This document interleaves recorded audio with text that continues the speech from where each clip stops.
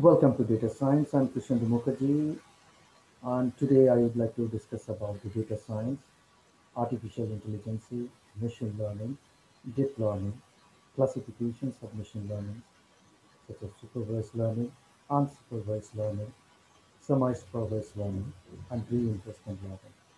And at the end, I would like to show the decision boundaries and the relationship of the decision boundaries with machine learning and data science. So let us start. So my first question is, what is data? If you want to learn data science, so two words you will get, data and science. So let us try to understand what is data. Data are characteristics or information, according to Oxford Dictionary, things known or assumed as facts, making the basis of reasoning or calculation. In light of data science, we can say data could be numeric, text, image, etc. Therefore, any book, video, voice records, internet, etc. can be used as source of data. For instance, you can consider this video lecture. You will go through this video lecture. You will learn data science. You will assimilate the knowledge and you will implement it. So we can consider this video lecture as a source of data. Data can be further classified as structured data, unstructured data, and semi-structured data. Structured data, you can consider the simple example of .csv file or Excel sheet, okay? And unstructured data, you can consider the video, audio stream. Semi-structured data, you can consider email. Now, what is data science? Data science is an interdisciplinary field that uses scientific methods, processes, algorithms, and systems to extract knowledge and insights from many structured and unstructured data. Data science is related to data mining, machine learning, and big data. So data science is an interdisciplinary field. Here you will integrate statistics, mathematics, computer science, and different algorithms. We will learn algorithms from artificial intelligence, machine learning, deep learning, etc. Above all, data science is nothing but the use of logic. So if you don't know mathematics or statistics, don't be afraid. Every human being has inherent capacity to infer or to use logic. So logic is very, very important in data science. I will show you, I will prove in front of you that is you know data science, but know and knowingly and unknowingly you are using the concept of data science, but you don't know the exact terminology. So today we will learn certain terminology with examples. Demand for data scientists. In 2016, Huffington Post indicated There are approximately 1.5 million to 3 million data scientists in the world. IBM predicted that the demand for data scientists will increase by 28% by 2020. At the same time, we saw the disaster happen due to corona. Now question arises, can data science predict uncertainty? Well, let us try to understand the two terms, uncertainty and risk. We can measure risk. We can measure risk with the help of probability, but we cannot measure uncertainty. The question arises, the data science can measure uncertainty? Well, it is an open issue, but several researchers confirm that data science can measure uncertainty. What is algorithm? According to Oxford Dictionary, algorithm is a process or set of rules to be followed in calculations or other problem-solving operations, especially by a computer. In mathematics and computer science, an algorithm is a finite sequence of well-defined computer implementable instructions, typically to solve a class of problems or to perform a computation. And what is algorithm? For instance, you want to go to the market. You want to visit big bazaar or any shopping mall. So what you will do? So first of all, the question will come to your mind what to buy or what to purchase, and you need to purchase according to your budget.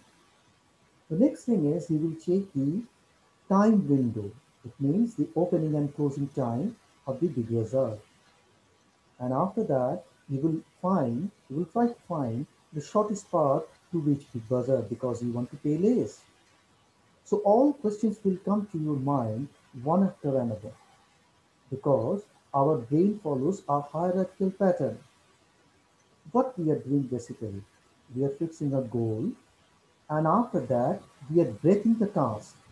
We are considering each module, and each module, what we are doing, we are trying to accomplish the task.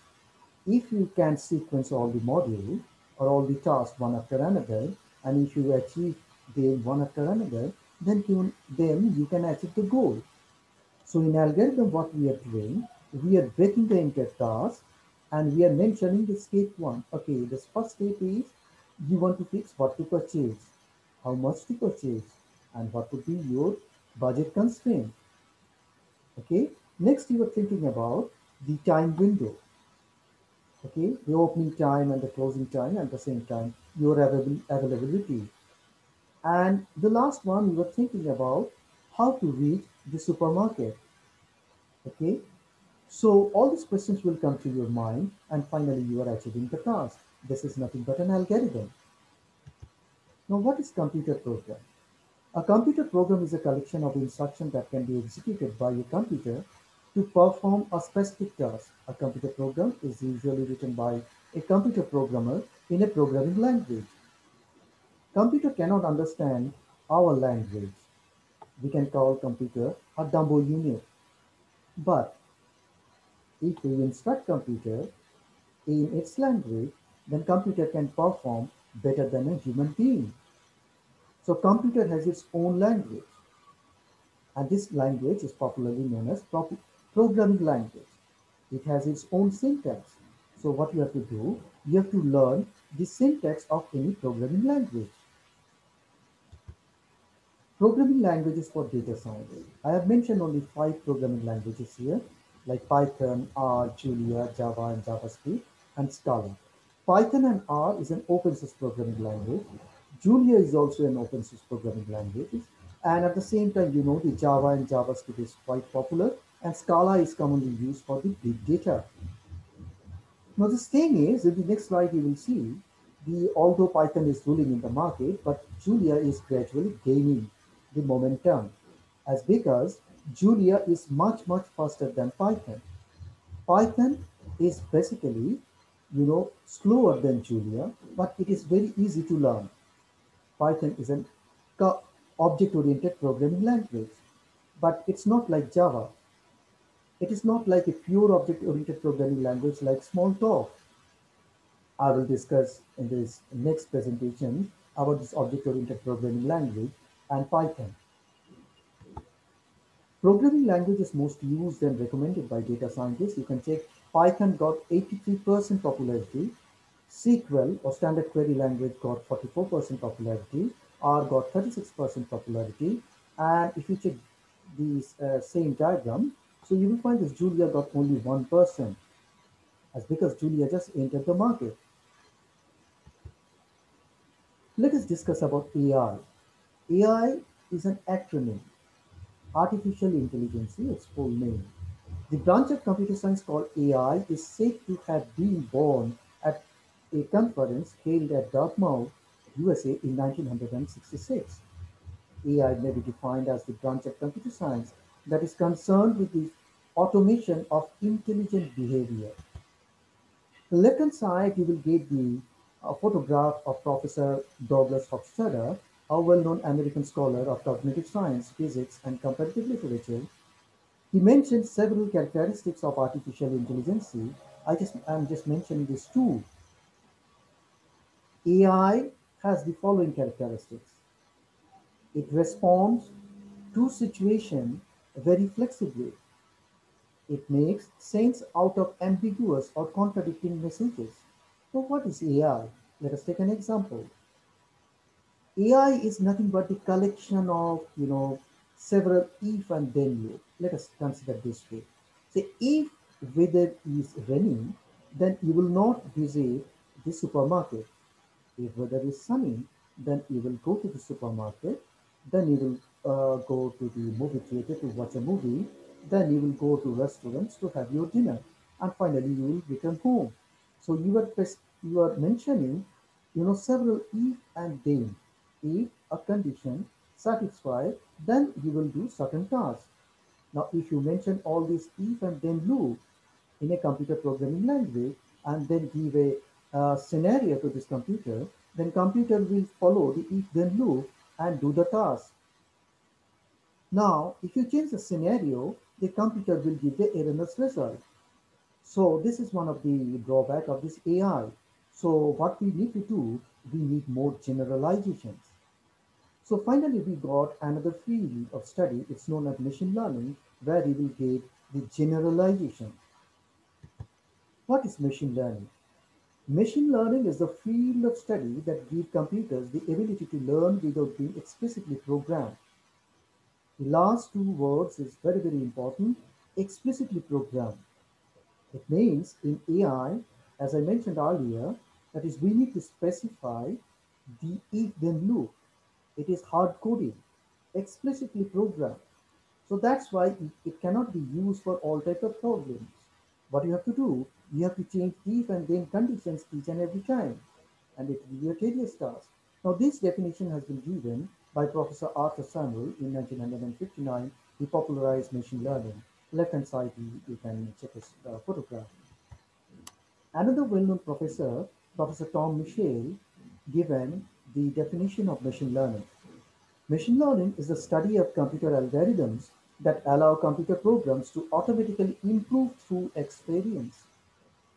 So remember, through experience means there is no hard coding. So we need to know how machine learning, you know, finding the relationship between the input data. Machine learning algorithms can be broadly classified as supervised learning, unsupervised learning, semi-supervised learning, and reinforcement learning. What is supervised learning? Supervised means supervisor. In supervised learning, we will get supervisor or mentor in the data. It is basically a label column or a target column.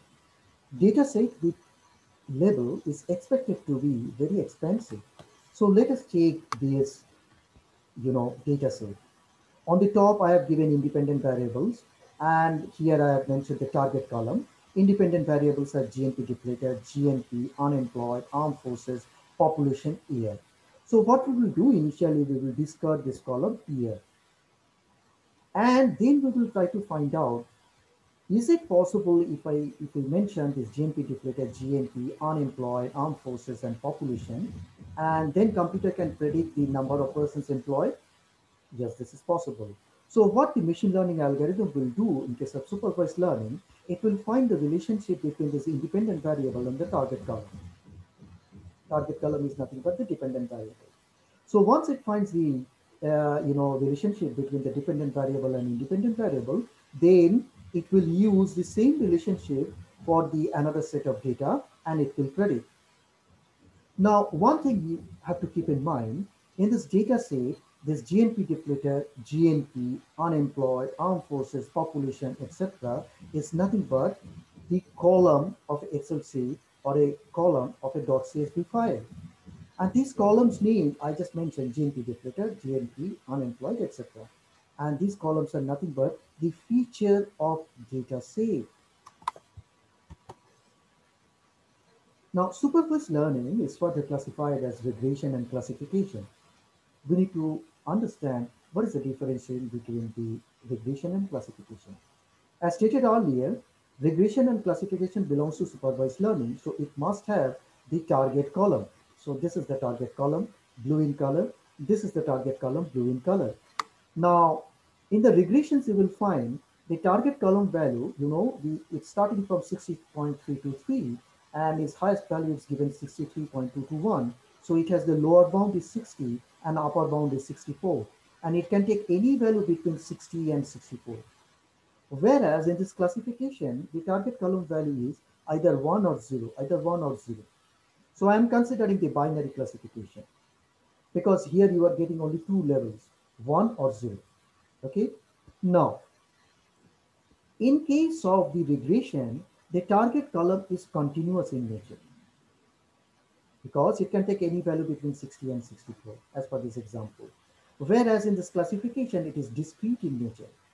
I am considering binary classifications. I am mentioning only two levels. If you get multi-level classifications, so here you will get 0, 1, 2, 3, this way.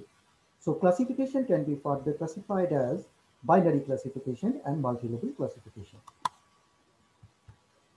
Let us try to understand the regression and classifications with the graphical presentation. Now, regressions, on the top you will get a graph where x is a independent variable, y is a dependent variable. And if you, this type of diagram is popularly known as scatter plot.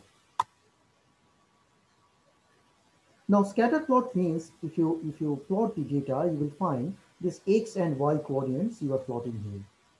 Now, in the below, what I'm doing, I'm just using a straight line so that the straight line could touch all the points. So the meaning of this diagram is the relationship between x and y can be expressed with the help of a linear relationship. Linear relationship equation of the straight line is y equal to mx plus c. A is the gradient and c is the constant term, the intercept. So here we can say the regression, what we are doing, we are finding the relationship between a given input variable, that is the independent variable, and the dependent variable. The relationship could be linear relationships, for instance, y equal to mx plus c, or the relationship could be non-linear in nature. For instance, y is equal to x1 multiplied by x2, x1 and x2 two independent variables. Alternatively, you can consider another example, y equal to ax1 square plus b, a, b to scalar values, and x is an independent variable. I'm using the square term. So in regression, what I am doing, so I am taking this input variables, and after that, I am finding out a relationship between the independent variable and the dependent variable. The simple question, can we express a dependent variable in terms of independent variable? If you can, then it is a regression equation. Now in the classification, the top example on the top I have given 1D classification, and at the bottom I have given 2D classification. What is one-dimensional classification? I have only the value, only one value, the x value, and I'm considering this large blue circle is nothing but the data points. Now what I'm doing, I'm considering a threshold value, x is equal to 10, and if the value is less than equal to 10, less than 10, so in that case we will get a class. This class is nothing but class B, and if the value is greater than equal to 10, then we will get a value, a new class. This class is nothing but class A. So this diagram you can check class B and class A. Now remember, in the 1D, I'm just considering a threshold value, a point, x is equal to 10. Now, in this example, it is a 2D example. First, you plot the scatter diagram, that is x variable, y variable, and you are getting the two class A and class B, and this is blue in color class B and green in color class A. Let us consider. Now, if you draw a straight line, you can easily separate them into two halves, and this straight line, brown in color, is known as the decision boundary. So here you are getting now green color class B and blue color the class A. So what I'm doing basically, in classification, we are separating the data points. Separating on the basis of what? On the basis of similarity. For instance, you can consider a simple example. In a basket, you have the apple and oranges. And now you take two empty baskets, and then you keep apple in one basket and orange in another basket, and put a label that is apple and orange. So what will happen, any user will come, then he can automatically find out, okay, this is for the apple and this is for the orange. Another example you can consider, you just go to your kitchen and you will find your mother is keeping, spices in different bottles, so that during cooking she can easily find out easily. So for easy identifications, you are grouping, data points. Let us consider this way. Now, now this is a 2D example. Let us consider a three-dimensional example where x, y, and z coordinates are given. So how to separate the data points? You cannot use a straight line because it's a 3D. So what you have to do, you have to use a 2D plane. So dimension is 3. You are using a plane. Its dimension is 2D. So if the dimension is n, then you will use n minus 1 dimension plane to separate the data points. And this is known as hyperplane. So initially, just keep in mind, this regressions, if you face this question, okay, it's nothing but just fitting a line. The line could be a straight line, linear relationship, or non-linear relationship. So we want to find out how to express y, the dependent variable or the target column, in terms of independent variable. In the classifications, we are grouping the data points, and we are placing, or we are putting a boundary or decision boundary. Now, what is decision boundary? Now, if in your room or in your flat, you will find this each room, now the promoter divided with the help of the brick wall. Why? Because in each room, you can decorate accordingly as per your use, so that you can easily find out, okay, this is my dining hall, this is my, my bedroom, this is my kitchen, this is my balcony, etc. Easy identification. Just keep in mind. What is unsupervised learning? In unsupervised learning, unsupervised means there is no supervisor. So without supervisor, the algorithm will use the input data, and it will create the label column or the target column. Now let us try to understand. Now check this data set.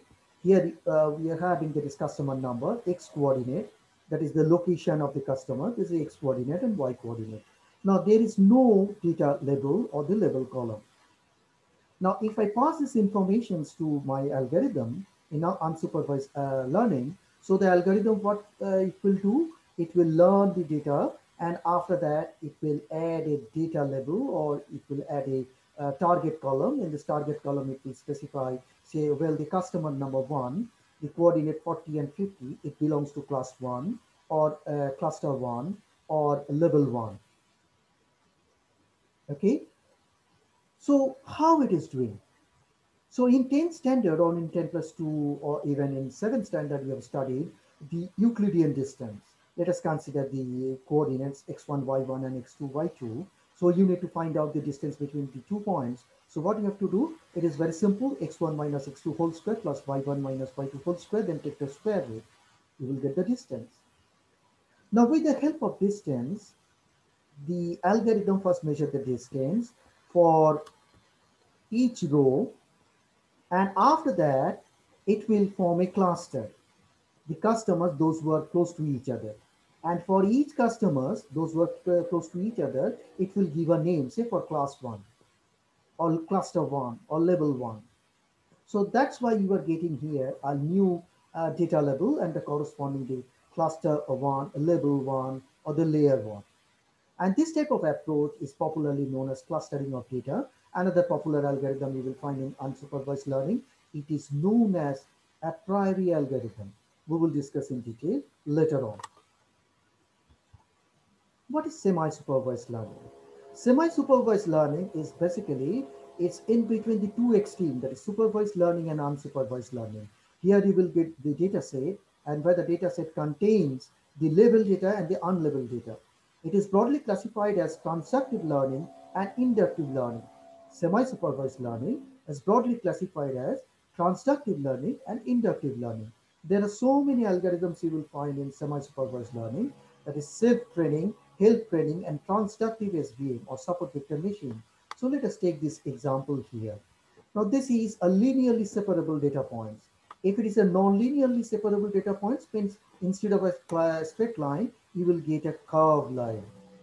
Now here the label data, for instance, class 1 one side and the label data class 2 in another side.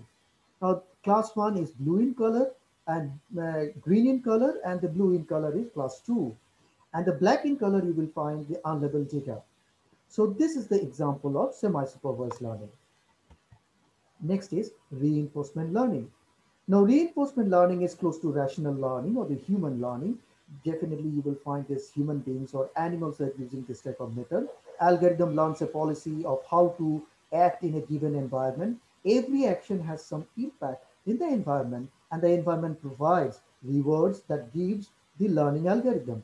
In reinforcement learning, agent will learn through trial and error interactions with a dynamic environment. Objective of the agent would be to maximize the numerical error. It is not neural network, nor it is an alternative to neural network. I will discuss neural network in the next slide. It is an orthogonal approach for learning machine. Take this example. Now agent is interacting with this environment, and it is getting some error, and it is moving from state 0 to state 1. Now the question arises, what is agent? What is reinforcement learning? For instance, you will ring a bell and you will call your dog, and then you will give a biscuit to your dog, and you will do it for a 1 week or for a month. Then after that you will find the moment you will ring the bell, the dog will come, saliva will come from its mouth, and the dog will demand the biscuit. Now what is happening? Now this is a very popular, experiment is known as Pavlov experiment. Here dog is nothing but an agent. Now, you are using a ringing bell, you are ringing the bell, it is an external stimulus, you are calling the dog, so dog, the agent will come, it will follow some policy or action, so it will come to you and it will demand the biscuit, okay?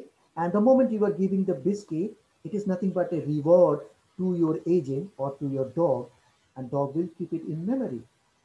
So next time you will ring the bell, the dog will come and demand the biscuit. So this way, the dog is moving from state 0 to state 1. So you will get several example of the reinforcement learning in the computer gaming, and at the same time in the vehicle routing problems. What is vehicle routing problem? For instance, with your app, if you place an order to Swiggy, and if you mention the time, so Swiggy will come to your house with this order and place the order. So this is nothing but a vehicle routing problem. So a vehicle will come from the depot, it will take your order from the restaurant and then deliver the order to your home. It is known as home delivery. I hope all of you know. So let us take the machine learning algorithm classifications. In this case, I will discuss about mainly the supervised learning and the unsupervised learning. See, this is the machine learning. Okay. So this is machine learning algorithm broadly classified as supervised learning, unsupervised learning. Now, supervised learning is broadly classified as classification and regression. And classifications, you will get support vector machine and discriminant analysis, naive Bayes, nearest neighbor, neural network, Then in regressions, you will find this linear regression, A-sphere, support vector regressions, ensemble method, decision tree, neural networks, etc., etc. In clustering, you will get k-means clustering, hierarchical clustering, DB scan, Gaussian mixtures, hidden Markov, neural network, etc. So honestly speaking, you will get this opportunity to learn 68 different machine learning algorithms. So let us come here. Now, I got this image from this key nuggets. It is an open issue, although it will give you an idea. So when you are working in a company, you can expect to have 60% of work related to regression, 57% of work related to clustering, 55% type of work is related to decision tree or rules, 49% of work related to visualization, etc. But this is an open issue as because it depends upon your work, what type of project, where you are working, who is your client, etc. But this diagram will definitely give you an idea how much focus you should give on a particular topic. Well, let us come to the neural network. It is, for long, the research scientists and the computer scientists and the same time the developers have been trying to develop the replica of human brain. Neuron is the smallest unit. This is the neuron, the smallest unit of human brain.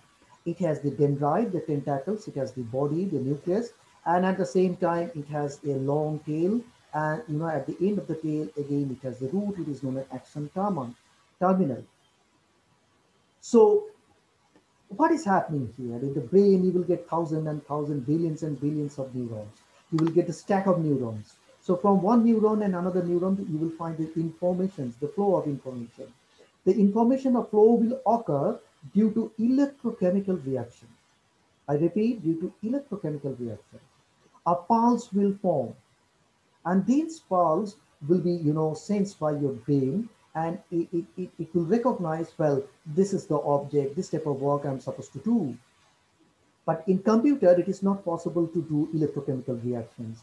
So what we can do, we can use mathematical functions. These mathematical functions is nothing but known as the activation functions to create the spike. So let us take this mathematical function here. This is the body and this is the dendrite. Okay, I am taking input x0, x1 and x2, and I'm multiplying it with a scalar w0, w1, w2. What is scalar? Nothing but a simple numeric value, say 0.55, 0.35, etc. And after that, within this body, I am doing some mathematical work. Summation sign, this is the summation sign, I is equal to 1 up to 3 because 3 input, wixi plus b. B is known as bias. I will explain in detail what is bias is.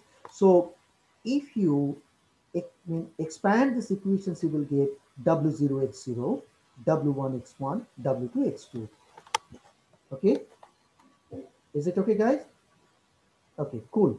Now, I will pass this expression w0x0, w1x1, w2x2 plus b to a mathematical function. Now, this mathematical function could be sigmoid function, tan hyperbolic function, tan hyperbolic functions, or ReLU functions. Okay, initially I will focus only on three. And from these functions, I will get an output. And what I will do next, I will give this output to another neuron. So this way I will form a stack of network and I will process the informations from the input data, and finally I will get the output data. So let us try to define deep learning. There are two definitions you will get, the conceptual definition and the technical definition. Now, conceptual definition is deep learning is a computer program that can identify what something is. Deep learning, technical definition if you consider, deep learning is a class of machine learning algorithm in the form of neural network, just now I discussed, that uses a cascade of layers or tiers a processing unit to extract features from data and make predictive guesses about new data. So what is deep learning? Machine learning is the subset of artificial intelligence, and deep learning is the subset of machine learning. In the deep learning, we are using neural network. Just now I discussed about the activation functions, ReLU, sigmoid, tan hyperbolic, etc. And all these functions you will get in deep learning during the study of the deep learning. Let's see deep learning in detail. What is deep neural net, DNN? Now, deep neural net, DNN is an acronym, is an artificial neural net with three or more levels of nonlinear operations. I discussed what is nonlinear is. Say, let us consider y equal to x1 multiplied by x2. x1 and x2 independent variables. Now, you didn't ask a question what is dependent variable and independent variable.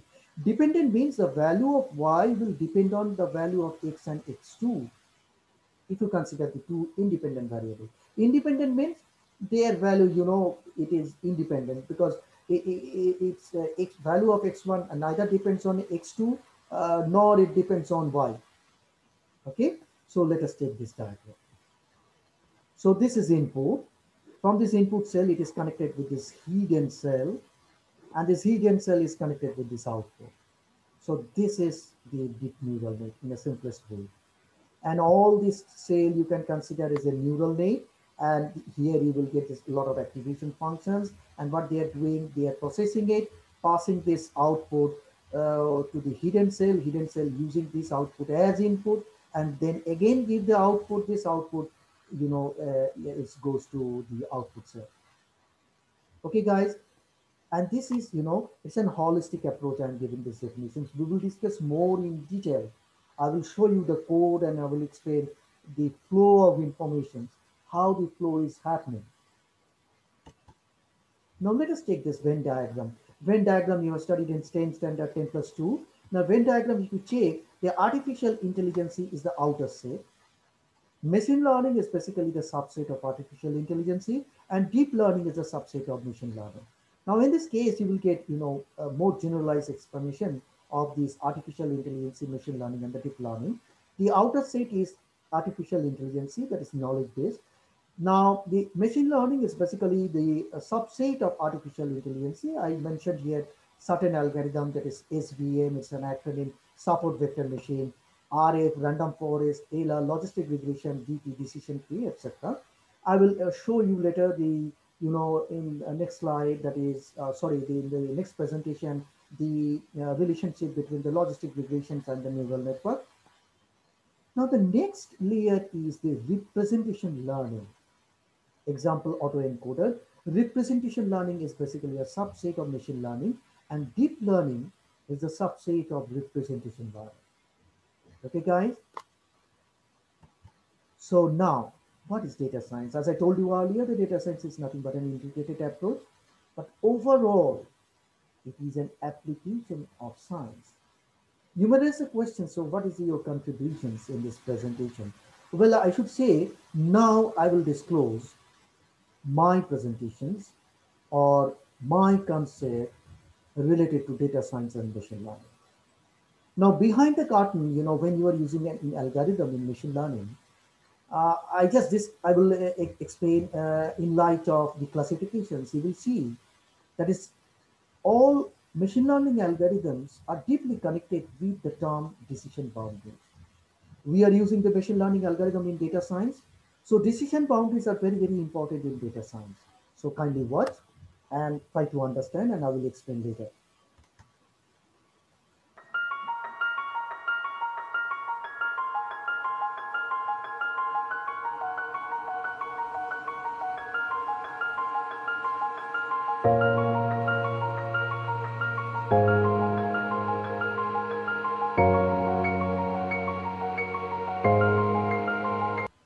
Okay, let us discuss what is happening here.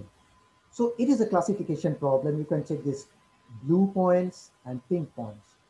Blue points belongs to class 1, let us say, and pink points belong to class 2. Now our objective to, to put a decision boundary in such a way to classify the data points. Now the dotted line is basically the optimum decision boundary.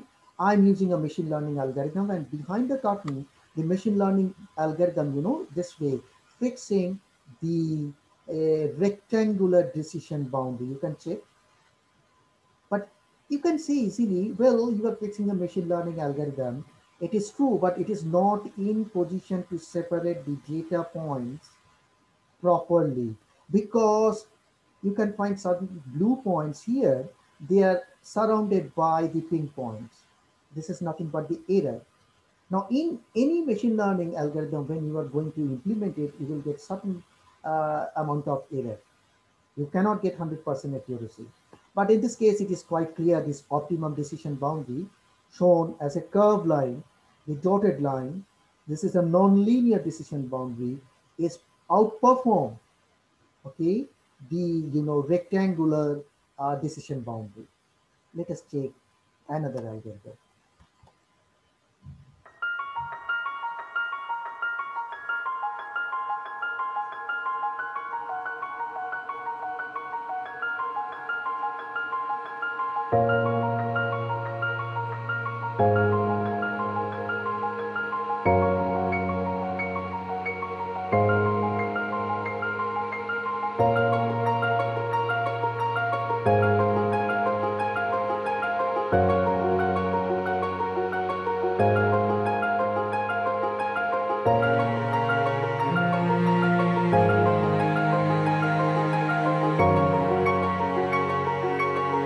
Well, you can check here that I'm using the same data points, okay?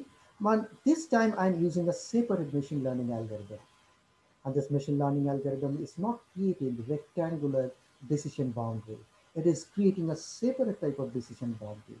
So guys, what is happening in machine learning? This machine learning is different machine learning we must learn because this machine learning behind the curtain using different approaches to form the decision boundary. And here I'm considering this classification example to classify the data. Here I have only two labels, so it is an example of binary classification, and this is the relationship between the decision boundary, machine learning. And when you are using this machine learning algorithm in data science, you need to be very, very careful about the type of data and the selection of the machine learning algorithm. So the moment you will learn, your eye will open and your eye can check, yes, this is the voice of my data. And this is popularly known as the eye of data scientist. So welcome to my class and please wait for my next lecture. So if you have any question, please share your question or you can send email to my email ID. Thank you very much. I'm Krishna Mukherjee. I will return with my next lecture within short period of time. Thank you very much.